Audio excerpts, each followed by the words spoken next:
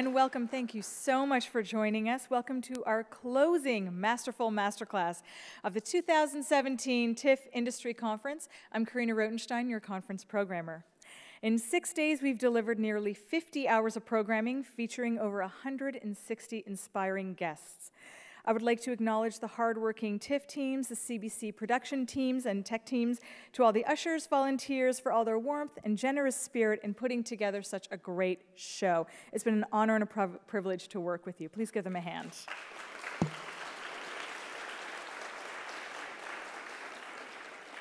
This afternoon's masterclass is supported by Pinewood Toronto's studio, which makes for a great fit for today's session. I Shot Andy Warhol was the first R-rated film that I ever snuck into. I was 14, and 6 of my friends and I, we were all aspiring actors and directors. We skipped theater school and commuted 2 hours into downtown Toronto. And that bold feature debut film introduced us to the fringe story of Valerie Solanis and left a profound impression, showing us everything that was possible for a young, budding filmmaker in Toronto.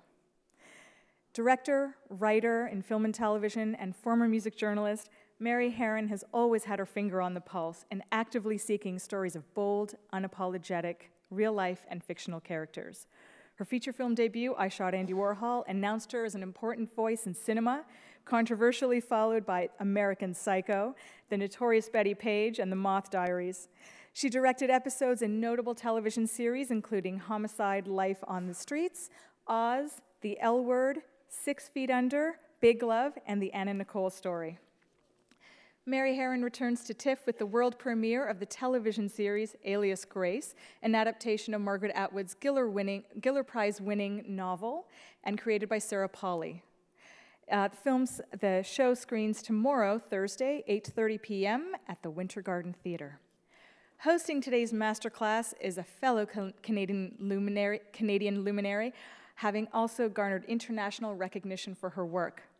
Patricia Rozema is part of the 80s Toronto New Wave, the lone filmmaker of the bunch.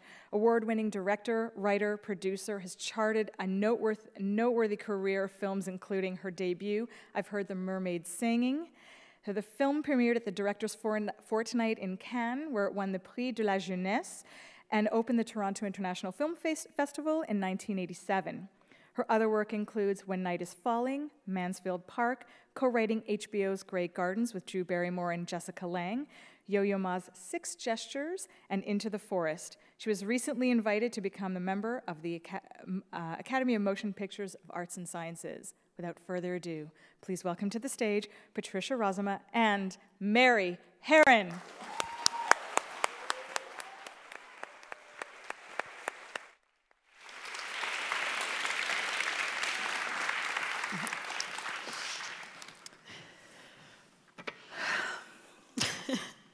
So you grew up in Canada. First 12 years, am I right? Yeah, well, some of that, because my dad was a performer, some of that was also in New York and California. So I moved around a lot as a child and all my life, really, yeah. What does it do to your filmmaking?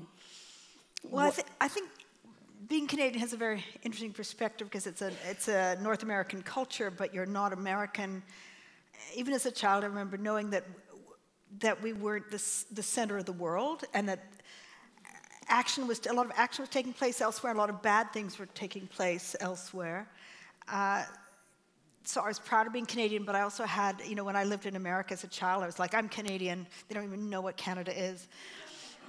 But I think even now, although I've lived in New York for many years, and I think of myself as a New Yorker more than someone who lives in America, because New York's its own world. But I think knowing that you're not the center of the universe affects all of us, me still, and I can see that difference between me and American filmmakers. How does it affect what's on screen? I mean, I'm accused of having a distance in things. From the material? Yeah, well, that it's cool in some ways, although I feel emotionally about what I do. But I think that you have maybe I mean, you compare me sort of like to Oliver Stone or Scorsese, a visceral American filmmaker like which tend to be men as well, you know, masculine, visceral filmmaking. And I think there's maybe more a critique or a, I don't know. I feel definitely, even though I'm I'm a huge Cronenberg fan, I feel a lot of sort of empathy with Canadian filmmakers and the way they look at the world, you know?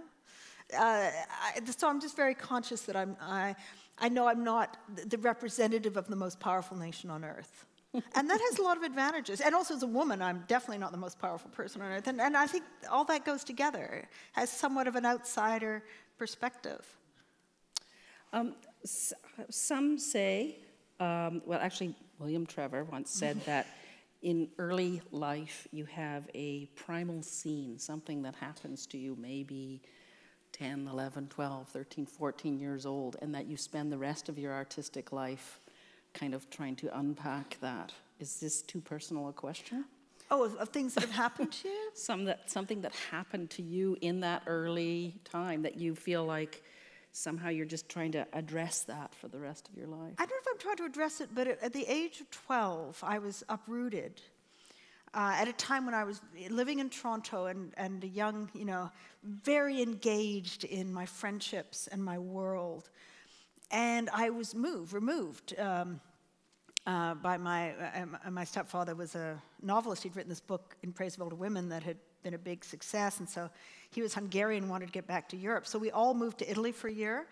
And I thought we were coming back to Canada and the teenage life I would have had. And it's funny, every time I come back to Toronto, I feel like there was a parallel life for me that in some ways would have been a more normal life, where I would have had a teenage, kept these close friends and had a progression of my teenage life. Instead, I was transplanted first to Italy, which was a great experience. I didn't go to school for a year, but that was great in many ways.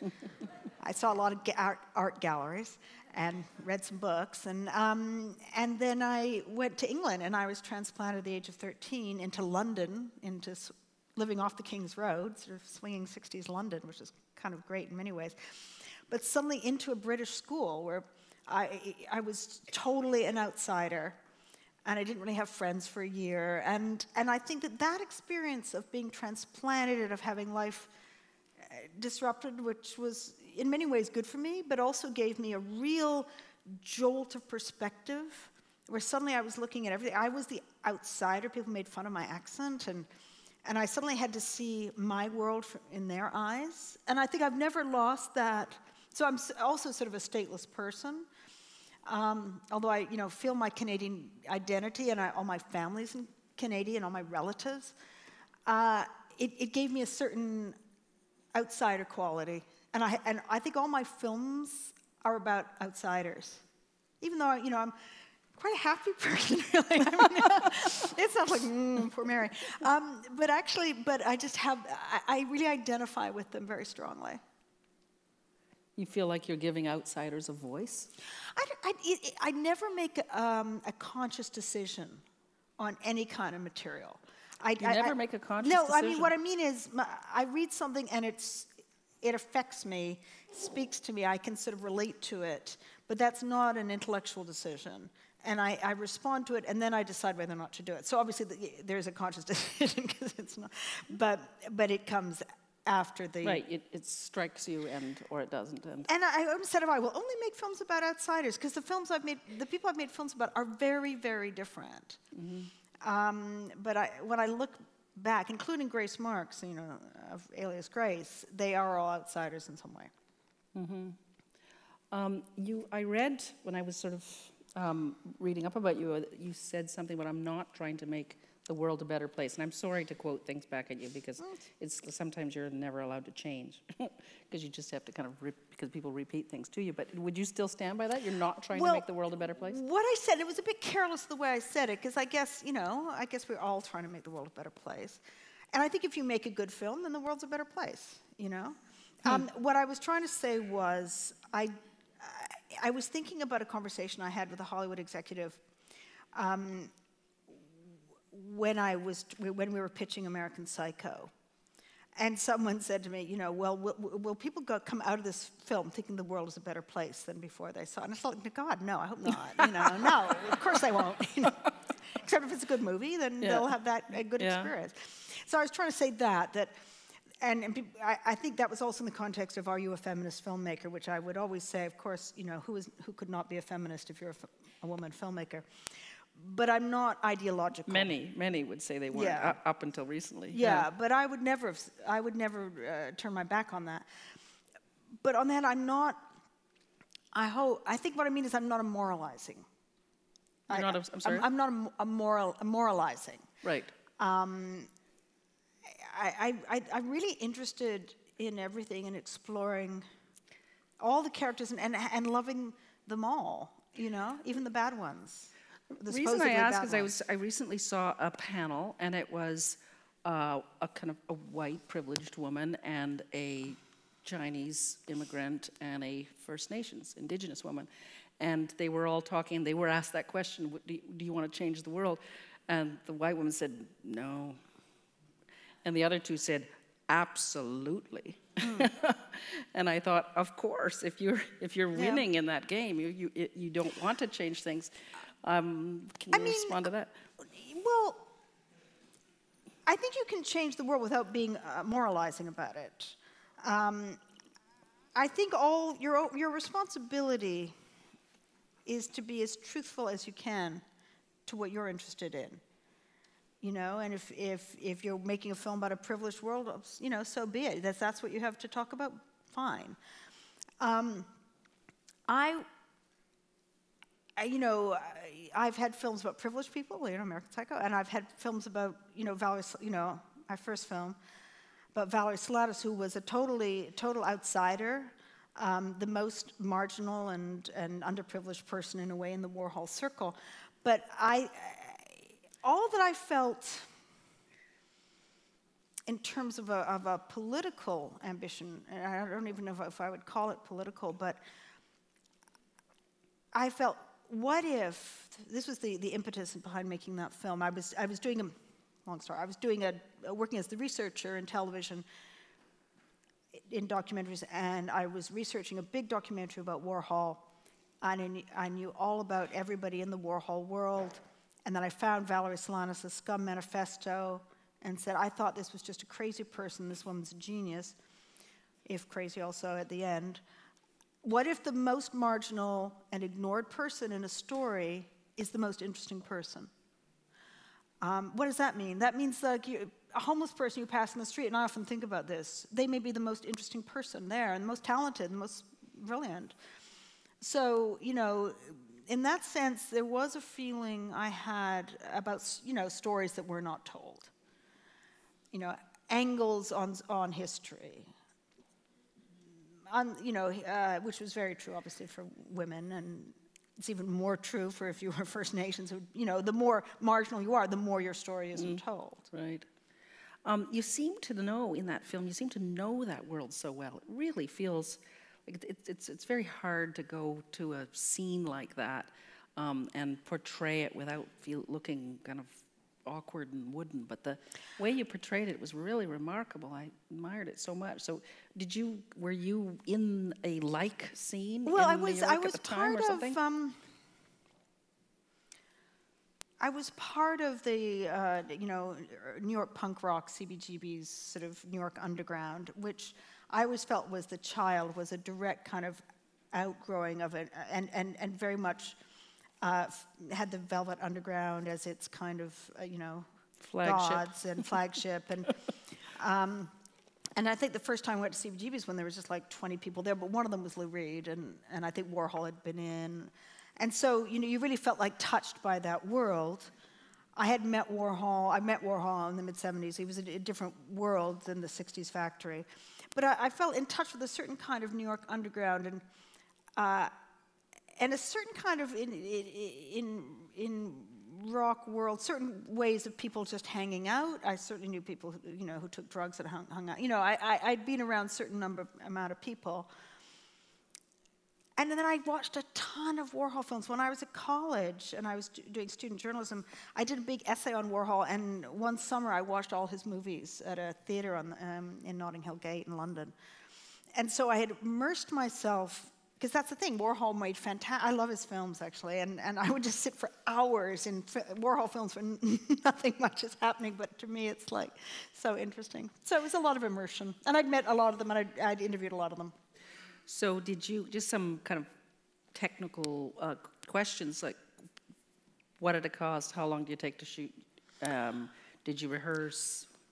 I Shot Andy Warhol cost $1,750,000, wow. Which for a period film, it was non-union. That was my first movie and my last non-union, and because then I joined the Guild.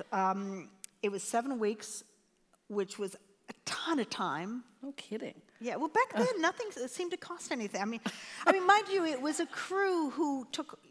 I had a genius DP, Ellen Corus. Yes, I know you. Just a remarkable bunch of people you found. Fantastic, yeah. But they were not. Pam not Koffler, not John Cale. Everybody was amazing. It wasn't the fastest crew in the world because they weren't like one of the, you get a union crew or whatever here or in LA or whatever. So we had, so it's the only time I've ever had time to kind of hang out in between scenes. Now it's bang, bang, bang. So it was improvise. I let people improvise, and I don't usually. What happened was I held a big rehearsal, and my co-writer Daniel Minahan, who's also director, said, "Why get them all to come in character?" So we had like 3 days of rehearsal, but I said, "Turn up at the set that we have that's all dressed as the factory, and come as your character, and just be your character." And for the whole evening, and we'll shoot you, into and evening. don't step out of character. Don't step out of character. And there were certain people like Michael Imperioli, later became famous in The Sopranos, who were just genius improvisers. And Taylor's a great improviser. A lot of people doing great things. And then later when we were on set, I was trying to recapture that. And it's like, no, you can't. And I shot some stuff that really never worked because I was trying to sort of lightning in a bottle. And unless you're set out to do allow a lot of improvisation and shoot like that, I found the continuity was all wrong. It was just very difficult to handle. So do you rehearse now and other? I rehearse. I find it a tricky thing because sometimes if it's perfect, then they're sitting 3 weeks later on set going, what was it I did that was so great? So it's this act of memory rather than creation. And well, the thing is, I never, what I do more than rehearsing, for some reason, all of the things I've done basically are centered or anchored around one big performance with a lot of very important characters. But, and starting with Lily Taylor, with I Shot Andy Warhol, I spent, because we had a long, long development process, we were trying to raise funding. I would see her once a week, and she would go through the script, and we would talk about it, and I would bring her research material. So I started that, which also, helps you bond, and they ask you questions, you talk a lot. In American Psycho, because, we had a lot of issues, all movies get delayed and canceled for various reasons.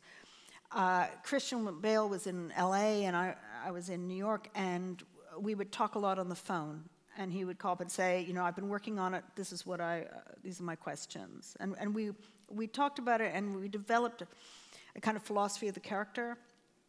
I think on that one, I was saying to him, think of yourself as a Martian, someone from outer space who's landed in America and is pretending to be a human being and is watching everyone trying to learn what they do.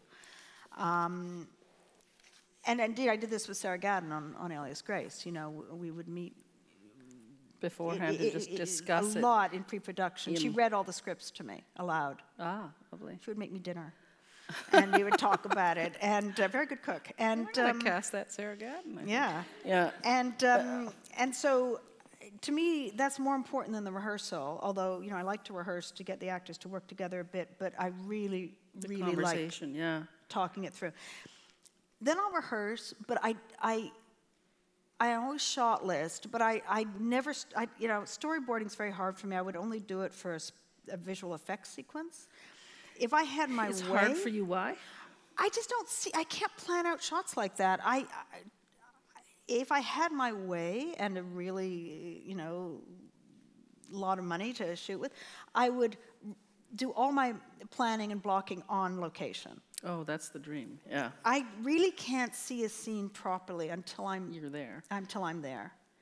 maybe that, I mean, that's probably just how my... Planning and blocking with the actors. With and the actors. The cinematographer there. And And the then come cinematographer. back the next day and shoot it, right? Yeah, because I like to see what also, to me, what's exciting is what the actors do with it. And I don't want to, you know, tell them that, you know, if they need to be standing, that they can't stand. And, you know, hopefully it's a sort of situation where if you keep you're in the right direction for the lights, that you can be somewhat flexible with the blocking. But I really can't see it until I've got them there. Then I really can see it. I can have an overview of it, of how it should look, but not the details. So do you come with, okay, it's going to be all movement, or it's going to be circular dolly, it's going to be just a tableau? Do you come with that? Or? Yes, I think with things like that, then and I do shot list, because even if and I always say I'm not going to stick to it, and sometimes people get very angry about that. Just don't share them. Don't share the shot list. I know, no, but sometimes the DP but you said, but we talked. Oh, the DP, no, you have to share We planned that. It's like, no, well, I don't care, you know, whatever, sorry. Which is sort of cavalier, but it's almost like, but it's different. I've seen them do it now in the world. I mean, I think it's very important, shot list, because it makes you think through the scene in a way that you're just not going to, unless you really are, and someone is making you, and you sit down and you talk about where you're going to put the camera. And a lot of the time you'll stay with that, or you'll say this is Steadicam. You have to decide on that one, or this is not, or do we need a crane, or are we just going to do this very more static and classic? So you talk through that. Can I just, I mean, yeah. I know it's instinctive and maybe it's not something you put words to, but how do you find where to put the camera and how to move it or not move it? Do you like, it's purely instinctive? I really can't answer that. I mean, and also, you know, hopefully also you work with a great DP. I mean, Brendan Stacey that we did Alias Grace with was really great at doing everybody has different, he's fantastic at doing a shot in one. There's a couple scenes on Alias Grace that we'd planned to do completely differently. There was one that was supposed to be at night, and we decided to do it at twilight. It's about two people sort of around laundry, and it was this kind of, it's actually a sort of flashback or maybe a memory or a false memory. And we decided to shoot it at twilight, and because the light was fading, we had to do it in one. And he just got a fantastic, so I was saying, okay, let's do it now. Light's great, let's do it now. And hopefully you've got someone who will work with you. So I really, some of my very favorite things that we did in Alias Grace were catching the beautiful light, when you have to kind of throw out your plan and do it that way. You can't do that, by the way, if you have 1,000 extras and 2 cranes and everything. This is more about the more flexible. Some do. Some do. But I don't think anyone would let me do that. You don't think what? I don't think anyone would let me do that? You know, suddenly throw out the plan on a... Sorry, I know this isn't about me, but I'm so fascinated by how other directors make these decisions, and it dawned on me a little while ago that you look at the verbs in the scene. Maybe this is silly, but you know, reeling, make it real. Fixed, you know, or stunned, make it stunned. Does that sound hilariously simplistic to you? I don't know. Yeah. It's all okay.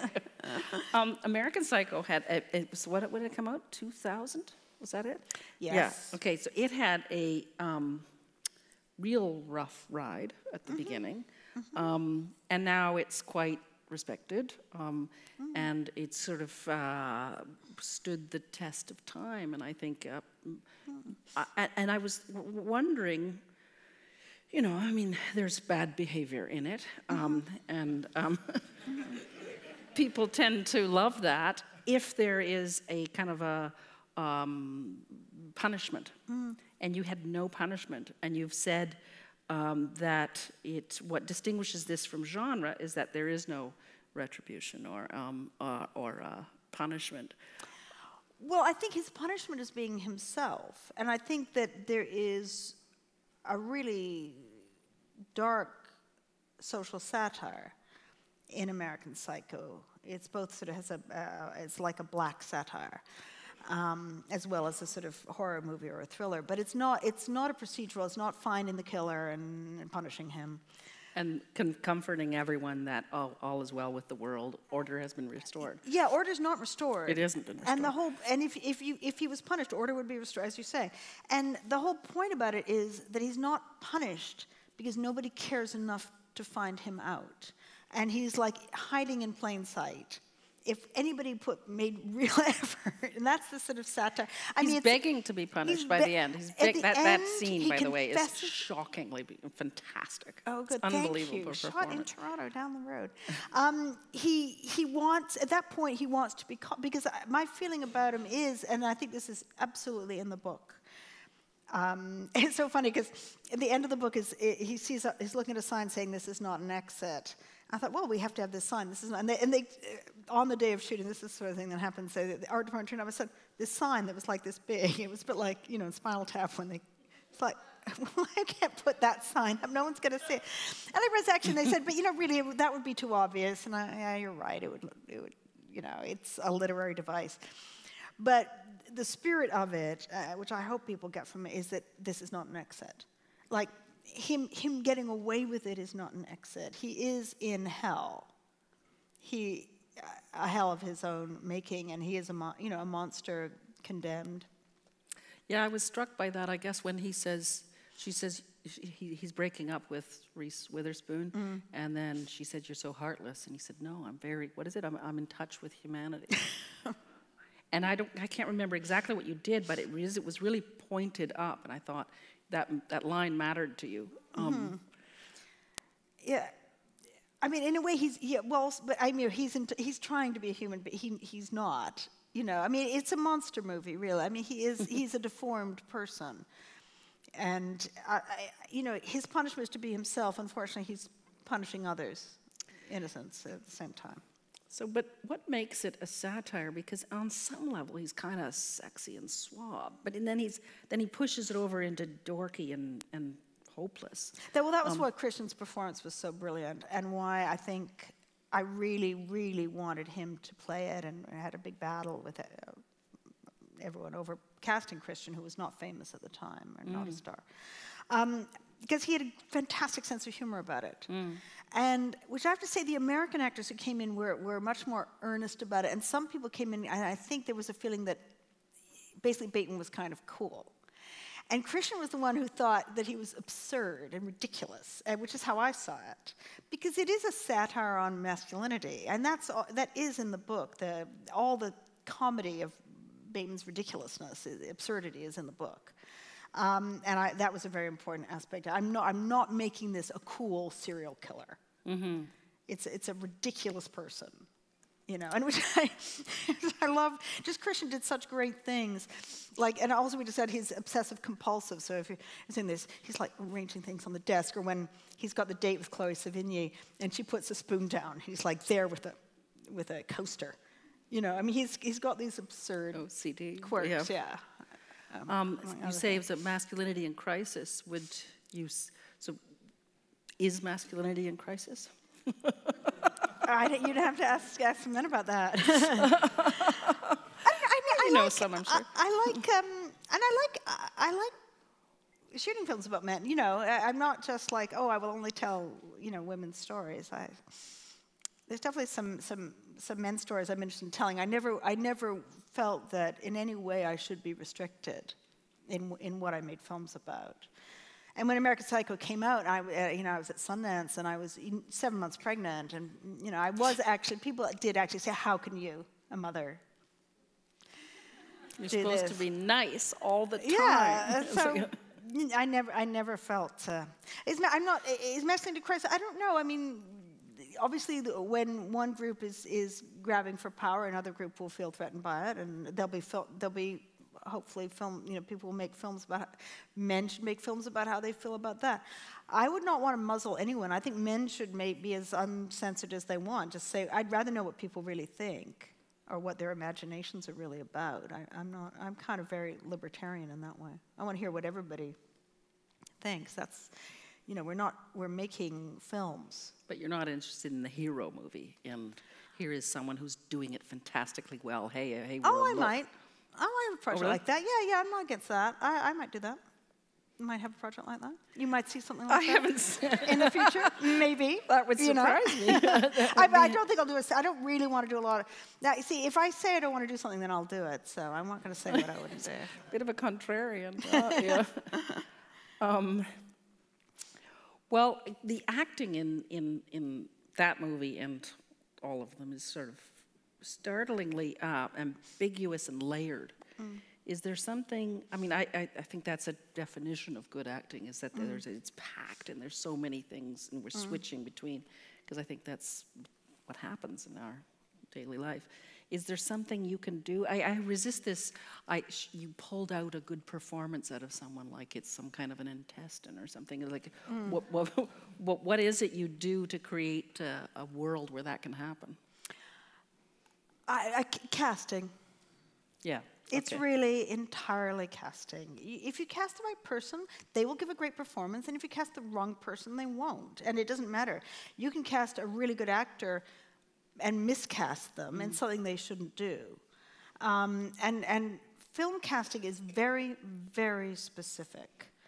And I constantly have very wonderful people come in that are not right for the role. And it's probably very disappointing to them if they don't get it. And you sort of want to say to all of them, no, you've got to understand, it's specific. Sometimes somebody comes in and physically like, oh, well, we'll go through this, but I just can't see you playing this. It has to be, I mean, when I cast Gretchen Mol as Bettie Page, I originally wasn't even, I knew her and I admired her, but when my casting director suggested it, it's like, Gretchen, but she's like completely physically wrong for this, because she was blonde and slender and sort of had a 1930s look to her. Anyway, she came in and she was so brilliant. That was it. No one after that. No one else mattered. You know, I had troops of Bettie Page lookalikes coming in that I wasn't interested because she caught that kind of innocence and sort of joyfulness, the joy in posing, like a little girl quality, and at the same time a ladylike quality, and yet being completely natural if she had to take her clothes off, you know. All these wonderful Bettie qualities. You describe a situation where you're sitting there and famous actors are trotting in front of you. Is that, like, are you never in a place where you're knocking at agents' doors and saying, can you please get the script to so-and-so? Yes, and constantly. It never does? Yeah, always. And then sometimes, it's funny, you always start out with trying to get famous actors, and sometimes, sometimes when they say no, and I think back, I thought, oh, it's a good thing they said no. Because I was trying to get my film finance, but I didn't have the right person. So I often think when somebody says no, then it's just not meant to be, and you just move on. But yes, you're always waiting on people's, you might have your heart set on somebody. That definitely has happened to me. And when they say no, and then you just say, well, that's not meant to be. Okay. So tell us about the notorious Bettie Page, a 50s pinup model who becomes a porno star, helping popularize porn. Do you think she did a good thing, a useful thing to society? Well, she's not, you know, when we say porn, we're talking about 1950s bondage 50s photos, porn, you know. Yeah. And the whole thing about that, which was, I felt like much misunderstood when the film came out, and I was sort of accused of like turning a blind eye and sort of sanitizing. 1950s bondage photos are these were pretty innocent, really. I mean, some of the gear is heavy fetishism. But the thing about the photos that Bettie did was there were never any men in the photos. And that is... She was knocking about other women. Or even in the films. You know, but also they were kind of, you could see them laughing. I mean, they're play fighting, really. I mean, it's like, they were like, you know... And they don't actually make contact half the time. It's funny. It's such sort of... and we actually tried to reproduce those films exactly with all their awkwardness. And it's funny, when I first got interested in Bettie Page, my friend Sam Green, now famous documentary maker, we were working on a TV show together, and he put this magazine, the Bettie Pages, left it on my desk. It was a fan magazine about Bettie Page. And I looked at these photos, and this was this girl in a bondage outfit with a whip, smiling as if she's like holding a tray of cookies. and like Betty Crocker. She is, yeah. And there's a lamp, and it's in somebody's like 1950s suburban living room. It's like, oh, this is so weird, and so who took these? This is so strange. Was that the appeal, that disconnect? That disconnect, Yeah. and the fetishism and the cheerfulness, and so what's the story? And I was very interested. I guess one thing I've always been very interested in, this is true of Alias Grace, it's true of all of them. I'm interested in a person against their historical background. Shoot, I have to jump ahead. I'm very interested in this, but just one quick question on Notorious Bettie Page is that she had a history of pretty grave sexual abuse, but you didn't want to portray that because you felt like you didn't want to have this sort of, sexual abuse leads to Well, she was pornographic molested activity? by her father, as was Valerie Solanis. And in both cases, we mention it early on. It's acknowledged or it's illustrated. It's suggested, but not dwelt on because it's funny because I started writing Bettie Page before I Shot Andy Warhol, in fact, or no, I was writing them sort of concurrently. So here are two very different women. One becomes a fetish pinup, and a sort of sexy pinup, and one writes the Scum Manifesto. They both have sexual abuse, as did Anna Nicole. I mean, they're all very, very different in what they end up doing.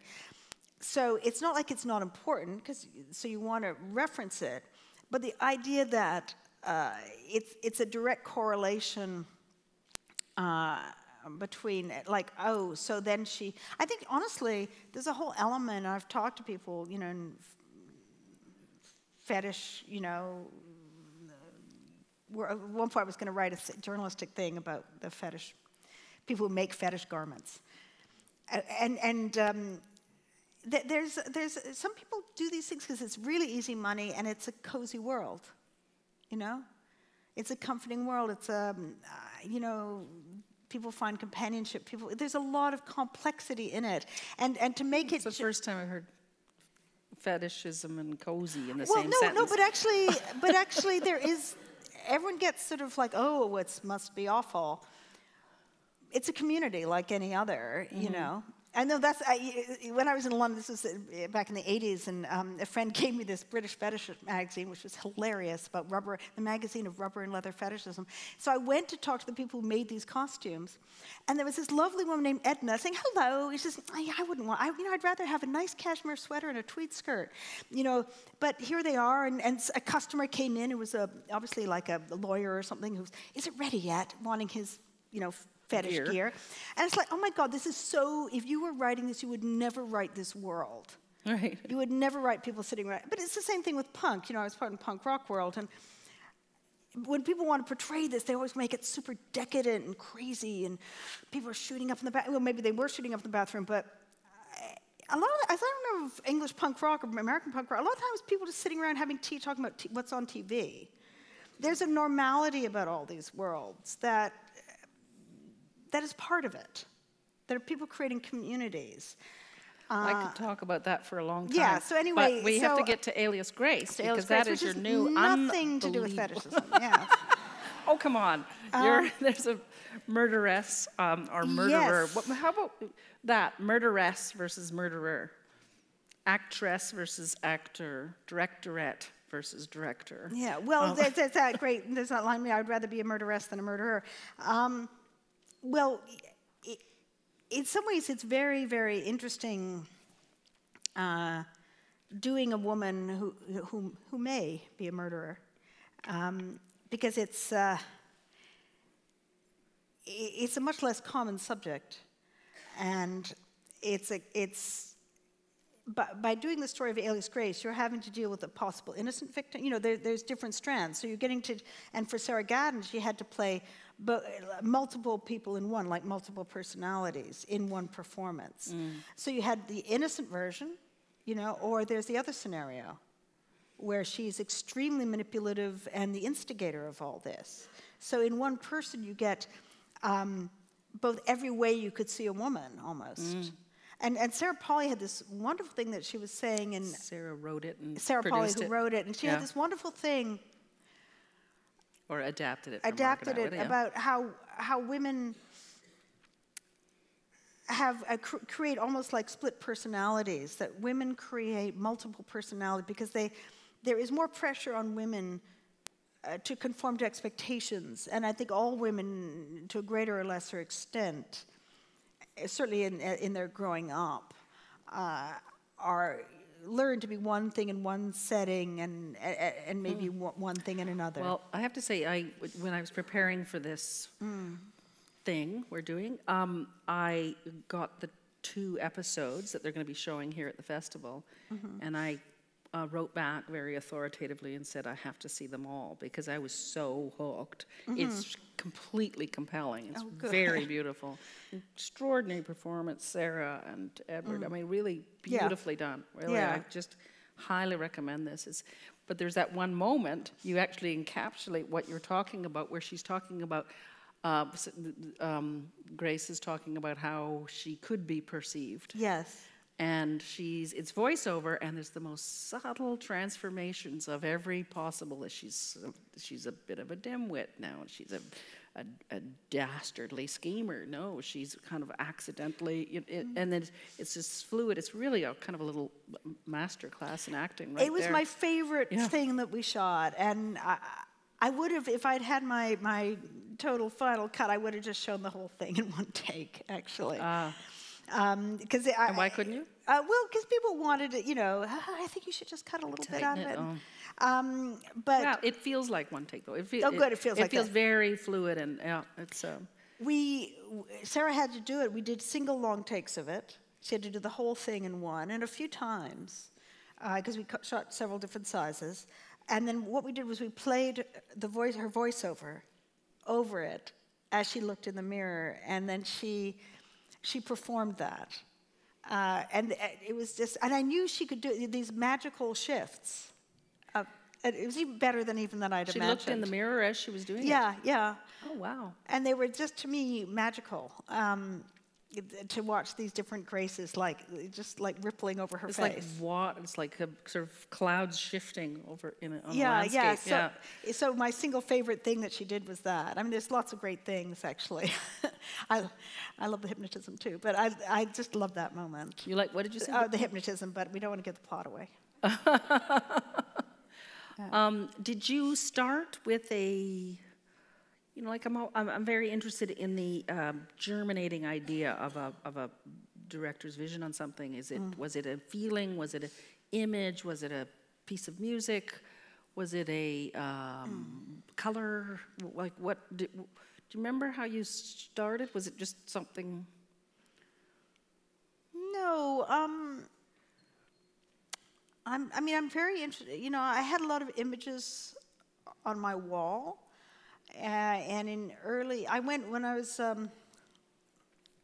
in London, and they had an exhibition of these photographs with Julia Margaret Cameron, who's an early 19th century photographer. And I was really, really taken with these photos, even though they're later than this, obviously, because it's photographs. And she's fantastic because they're sort of a lot of them were kind of out of focus, which kind of shocked people at the time. But they're so beautiful, and them being slightly out of the focus being a lot makes them very modern and very real, and you really feel like you're looking at someone now. And I can't explain how they fit into this, but I was very taken. And there are a lot of portraits of women, and I had big blow-ups of them on my wall. And it's funny because, and then at one point our production designer was in my office and looking at these big photographs, and there's a couple of the same woman, actually Virginia Woolf's aunt or something, looks like, doing different expressions. Says, "Oh, is that how you're going to do that scene?" I was like, oh yeah, just a big close-up. And I hadn't really worked out how to do the scene. The scene of her doing that monologue about all the different graces. Oh, I see. Wow. So you just do it in the mirror, in a close-up, and you'll watch her face shifting. So you could have just done it all out of focus too. Yeah, I mean that people would have loved that. So those photographs, and then some landscape. I don't know. How did you work with Sarah Polley on the whole project? The amazing Sarah Polley. Amazing Sarah Polley. Well, we had a whole session on the scripts. Now I can't even remember what changes were made. Just changes were made on this on the script. Before we started pre-production, there was, because what I had not read the novel, which then I did read it. It's now my favorite Margaret Atwood novel. But I thought one of us has to have not read the novel.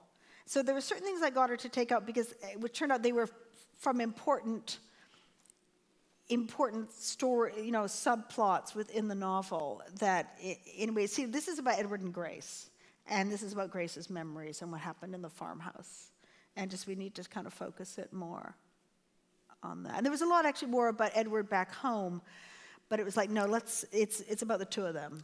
And then when you read the novel afterwards, did it sort of change? Yes, that stuff's really good, but I think... You read it before you made the show, though. Yeah, while we were in prep, yeah. And then?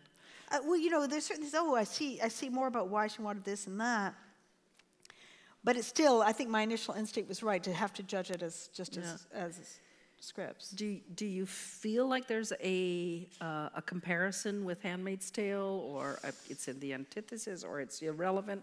I mean, it will be discussed in the press, but that doesn't always matter. Well, I'm going to quote Sarah Polley again, because we were just all doing press together, and she said a great thing, which is that Alias Grace is about where we were, where we've come from. Mm. Handmaid's Tale is where we could be headed, and we're where we are now, in process. And it's Handmaid's Tale more like a warning. And to me, Alias Grace is a wake-up call in the sense that this is what our past was really like. This is what it was like in Canada in the 19th century. It was shocking to me, because my family came over, my father's family anyway, on those boats, because we got these horrible, like the Atlantic Passage. And it was extremely class-ridden, brutal. The prisons were absolutely brutal. I was shocked when we went to the museum at Kingston Penitentiary, and I saw the size of the cell. They have a reproduction of, and the cell you see in the film, which looks so tiny, it's actually bigger than the actual. They lived in something the size of a mattress, and the rules were psychotic. So that was about if you talk during speak during a mealtime, you'll be whipped. Right. So it and was. How do you feel like her treatment would have been different if she'd had been a man? Actually, in prison, not much better. Okay. But I think that where her treatment was very different was that women then were, especially working class women then, were sexual prey to everyone. Servant girls. But no longer. Well, they still are, but they could actually have birth control. And getting pregnant does not.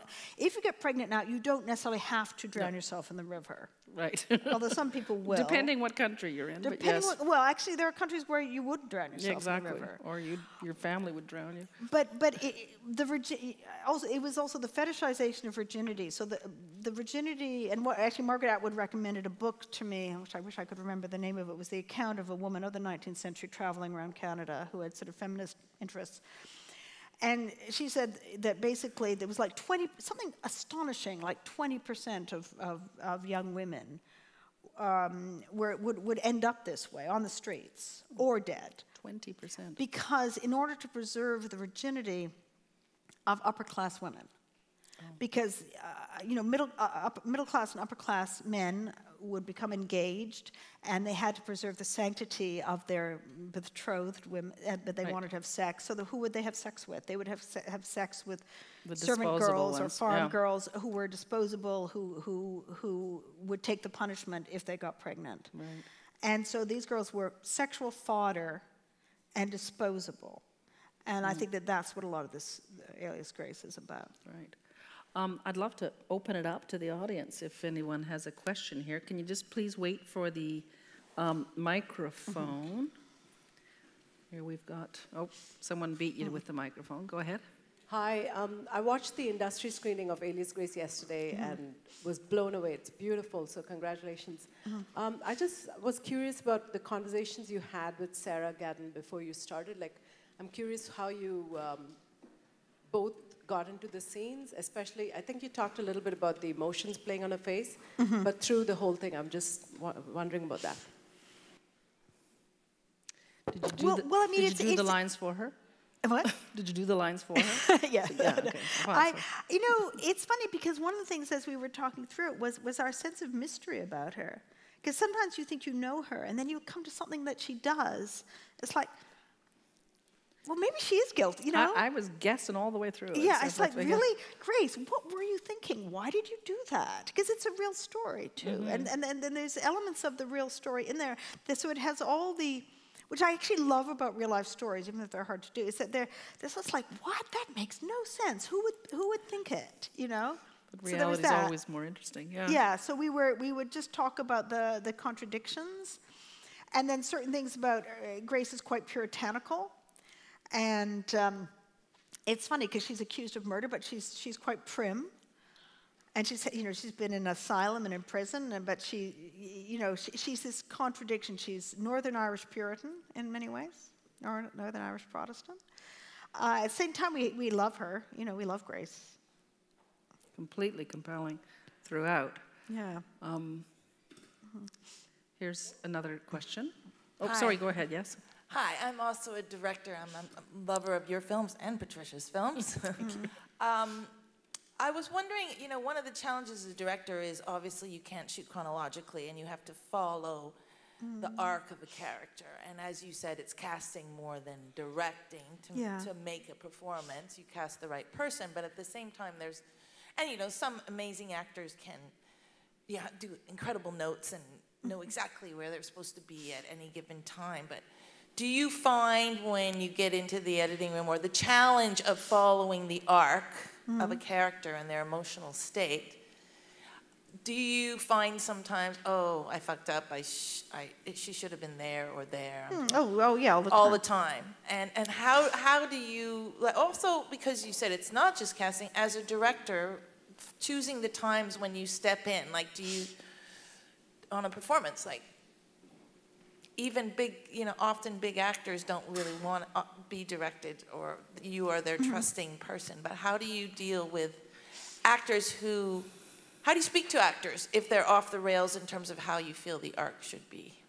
Well, it's funny. There's certain things I say. The most consistent direction I give is do it faster. Do it faster. Do it faster, because... And then in editing, they speed it up, and then in editing, you're still saying do it faster. Yeah, right? do it faster. But also, it also helps because I think everybody on a film set wants to do the very best they can. They want to give 110%. So usually, you know, the set decorator will over-decorate, and the costume director will over ornament, and actors can overact, or they can just do which is not true. Sarah Gadon and Edward Holcroft, who I think are, you know, that's not true of you. I think they're here somewhere. Who are here. Or maybe they're not. Or they are. or Karen, not true of you. But they, you know, people drag things out, and everyone's better when it's very hard for an actor, I think, to judge their pacing. I said this to Christian also when someone's doing an accent. They slow down? Yeah, they slow down because they're trying to get the accent right. They're watching and themselves. so with Christian, that was almost my only direction, but I said it constantly, pace it up, do it faster. And Sarah probably said, oh, you can say that to... Which feels terrible as a director, right? To say, it feels terrible as a director to say that. Don't you? I am sorry, I am ruthless about it. Just pace it up, faster, smaller, get on with it, you know, because... Really? You say those words? Sometimes I say faster and do it smaller, yeah. And it's like, well, we're here to get something good. She does? Yeah. I'm sorry, but it's like we all want to make it great, right? And we're all in the same boat here. And it's like if you're the director, you're just the leader of the orchestra. Everyone else does every job better than I could possibly do it. I could not design a film, I could not act, I could not do any of these jobs. And the only thing that I'm there for and that I'm any good at, it really is the tone, is to be in charge of, to keep the whole thing in my head, as you do, you know, the whole thing in my head, and to know what the final thing could be. Because everybody else who's doing their job so brilliantly, they have to do their particular job, and they shouldn't think about the overview. But sometimes you need to tone everything down. That's almost like what always has to happen. Sarah, is this obnoxious? Would you just talk about what it is to work with this woman? Yeah? I'm here to take over your Q&A. Yeah, yes, please. Yeah. Take it over. Mary is one of the smartest people I've ever met. She's a true intellectual. She's highly creative, and she's very honest. And if you need to pace up the scene, she will just not dance around that and just come up to you and tell you. And she doesn't bombard you with direction. She just says very focused, simple adjustments. But, you know, we did spend so much time together in pre-production. We spent a lot of time together, so much time together, to the point where I knew when Mary was hungry. I still know when she's hungry. Which You is knew pretty Mary much was all what? the time, I knew when actually. Mary was hungry. Is she hungry now? Is she hungry now? Yeah. Of course. Always hungry. Edward, do you want to talk to it a little bit? No? She just said faster, faster, faster. Faster, that's all she said. That was her whole thing. Accent, faster. Come on. And hands off your face. Oh, yeah, no, yes. Actually, sit on your hands. Hands off Sit your on your face. hands. Yeah, Hands yeah. off your face. And All right. Claire? Oh, yes, I'm sorry, yes. No, he doesn't want to. Okay, don't force him. So I think that what everybody wants, because I think we all start from that we're you know, a team, we're collaborators, and no one is wanting to be dictatorial. I need to know also when something is going wrong, you know, or I'm taking too long on something, and I think, as the producers will tell me, and I think that it's faster and more efficient and helps everybody if you're not dancing around it. Oh, yes, yeah. But this speed thing, I think, is partly because when you're in the room doing this, you're all so amazed that you've got, you know, the money and the people and and you're not quite as focused sometimes as the people sitting at home watching. They're doing nothing else, and you're doing 1,000, you're balancing 1,000 things. And I think that we, you know, underestimate the kind of visual literacy of the audience when we're in that moment, and later when we're in the editing room, we're like, what was I thinking? Yes, yeah, so you have to say, sometimes when I've fallen this is also the product of experience of falling in love with things, you know, and then like, oh, that doesn't work and also some things work fantastically on set, and the crew and everybody loves them because they're things that are quite big and theatrical, and then you get them in and it's like, uh-oh, you know, take it down. But we do try, and I think, you know, that was one of the things that we had to do in these long scenes with Grace. It's also true of Carrie, your scenes with Grace, that where there's ambiguity about who's guilty, who's not. That we did a series of takes always that where Grace would do me different versions of her. Oh, what we called bad Grace, good Grace, neutral Grace. Those were the three Graces? Yeah, those are the three main Graces, and then that Edward or Claire would have to respond to that. What should we do with this 1 minute, people? We have 1 minute. Does anyone have a really beautiful question? It's too much pressure. Too much pressure. Okay, a stupid question then? Wait. By the way, Mary, if you haven't seen the new Grace Jones documentary, I will see it. Yeah, it's really fantastic. Alias Grace Jones. It's a bit of a boring question, but I'm sure your answer won't be boring. What filmmakers have inspired you and continue to inspire you? Good question, great. I mean, I have to say they are men, because I think that you are mostly influenced by the people you see as a teenager. I was very influenced by certain films. I loved Hitchcock when I was a kid. I loved Buñuel. I love Kubrick. And then I loved a film called, Night of the Hunter. Was very affected me, and I always think about Night of the Hunter. Also because there are certain films I love. I love a lot of noir. And I love kind of neglected films, you know, and like of which Night, which was a total failure. It's a masterpiece. Charles Laughton directed it. See if you haven't seen it. Night of the Hunter? Night of the Hunter. It's not neglected. No, I mean, no, oh, but it was then? No, Okay. it's Charles Laughton Yeah. directed it, and he never made another film because it was a failure, Right. total failure. But it's a beautiful sort of Gothic masterpiece.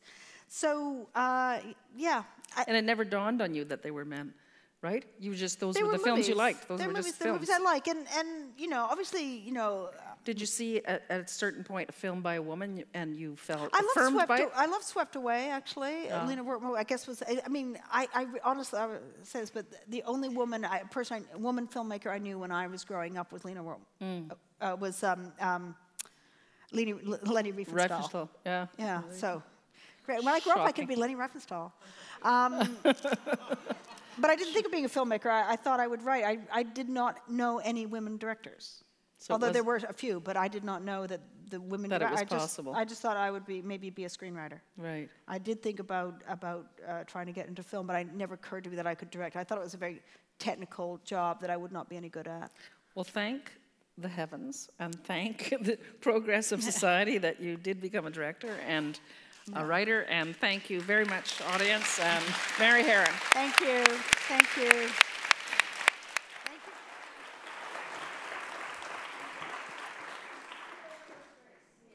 Mary Harron.